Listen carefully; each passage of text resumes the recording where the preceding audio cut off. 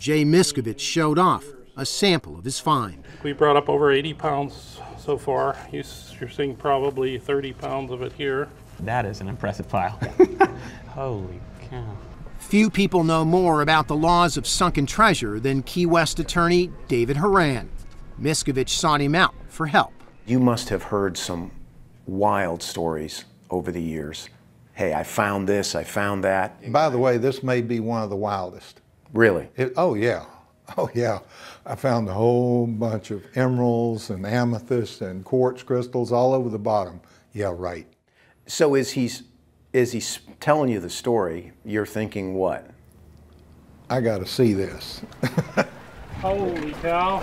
It was only after diving the site himself that David Horan agreed to represent Miscovich. Mark that. When we get title, I want that one. Yeah. There's just an unbelievable amount of emeralds. Did Jay understand legally what he had found, what the implications of what he had found? He didn't understand the implications as to title.